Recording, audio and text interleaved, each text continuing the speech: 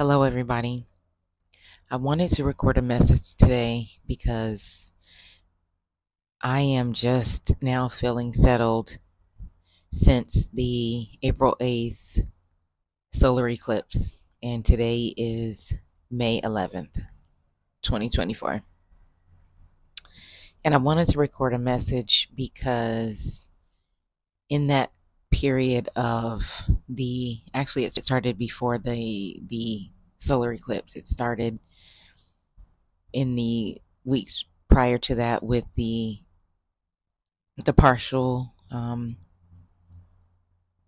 lunar eclipse, and then we had I think we had a full moon, and then we had the solar eclipse and new moon, then we had another full moon, and so we just finished having the new moon in Taurus, and so like I'm saying, I just am now feeling settled, and in that time period, there was a oracle card that popped out 3 times during that period, and I don't believe in coincidence. And so I wanted to just share about this card. So every day I pull an oracle card and I pull tarot cards for myself. I love that.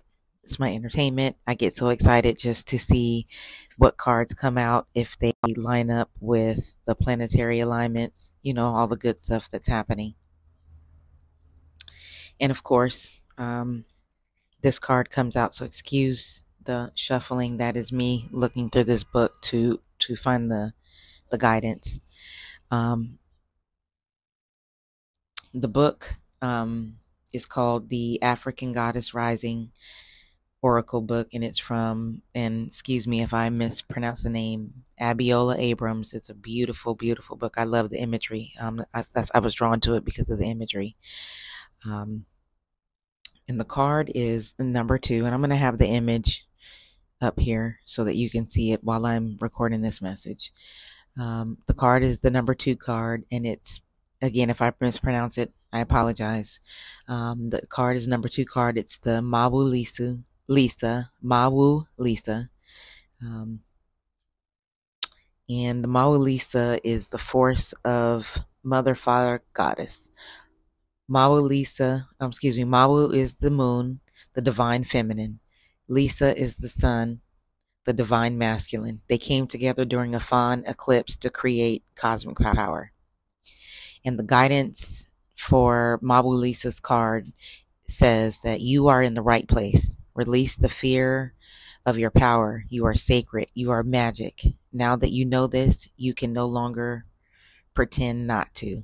The embodiment says, rise up into your magnificence. Love and accept yourself fully to unlock everything you seek. Stop pretending to be less than you are.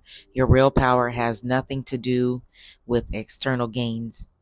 Cosmic power cannot be destroyed or lost. You were created by the same force that birthed the sun and the moon. Goddess declaration says, my power shines forth from within. And so, again, I'm recording this message to talk about this card because in this, I guess, 6-week astrological cycle, this card has come out 3 times, and I just don't believe in coincidences. And if you look at the card, the imagery is so beautiful. There's a man and a woman, so masculine and feminine energy. There's the sun and the moon there. It's the number 2 card. Number 2 is, for me, talks about duality, light and dark. So it's perfect that this card came out during this eclipse cycle. And on the eclipse, I actually was watching the eclipse. I was in Florida, so definitely didn't have, see totality, but it was still just such an amazing experience to see. I did see the totality in 2017 because I was in South Carolina at that time. But just, I just felt like it was such a spiritual experience, and I am studying shamanism, so I have a drum, and part of shamanism is to go on journeys. And so I went on a journey to the middle world and just to get a message about what was significant about the eclipse. And I made a Facebook post about this journey and I put it in a shaman group. So I'm going to read the post that I made and just talk about that post and that I made on April 8th on the eclipse, and then just talk about how I'm feeling now about that post after I've, had some time to digest and let the energy settle. So my post says, I did a journey yesterday and received a message about the eclipse today. I was told that today was a message to the world that it's time to balance the feminine and masculine energy. Very much what was represented today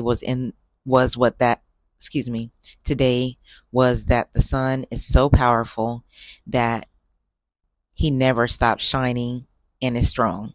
The moon, though she draws her power from the sun, she is still powerful enough to, while the sun is shining, make it dark as night, even if just for a few minutes.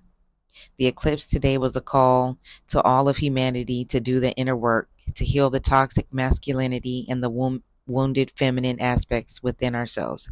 A call for peace and justice. A time to unite and not be divided. Snakes, doves, cardinals, swans, eagles, and hawks may be significant. And so, for me, I'm feeling that again exactly what the message said.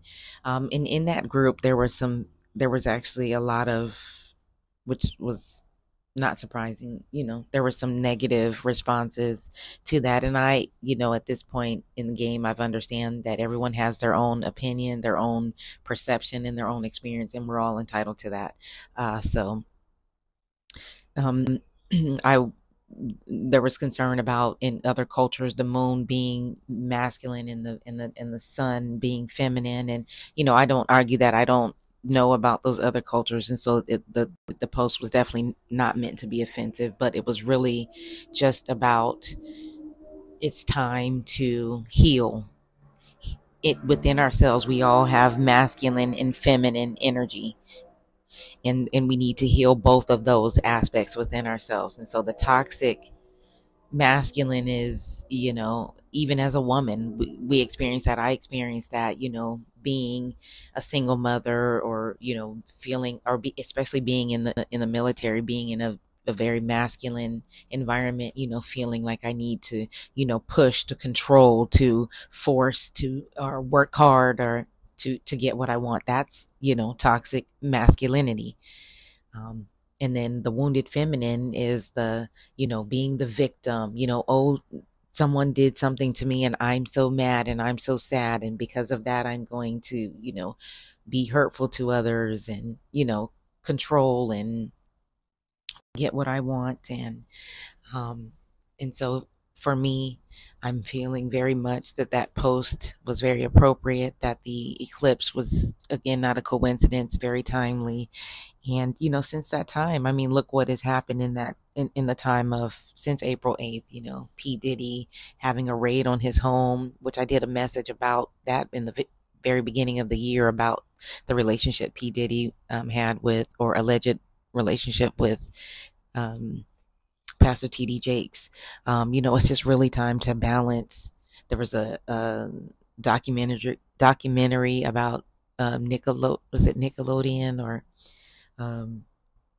the child, when the child actor, I can't remember. So much has happened since that time, and I don't like to get into all that. There have been, at this time, there's a young airman, a African American airman, active duty airman, who was shot and killed in his home. There's a man died in police custody while being arrested, can't breathe, all of this stuff, like it's just time, all these killings, there's just so much going on in the world that it's just time to heal those aspects of ourselves, both the wounded masculine, the wounded feminine, the toxic feminine, the toxic masculine. That is what that post was about to me.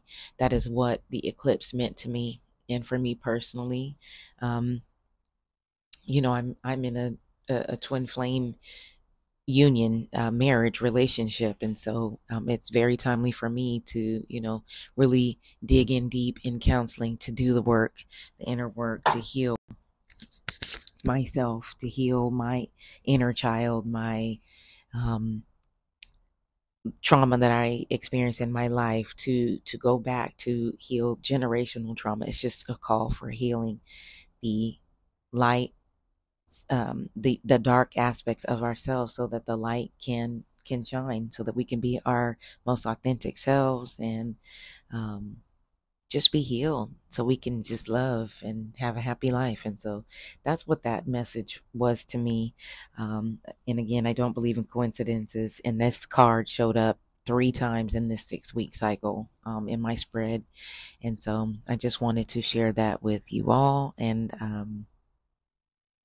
it's just my take on it. And I'm very curious, what others think about the eclipse. Even if you didn't see it, there were some, messages, some about on my post. Well, in other countries, they didn't see the eclipse.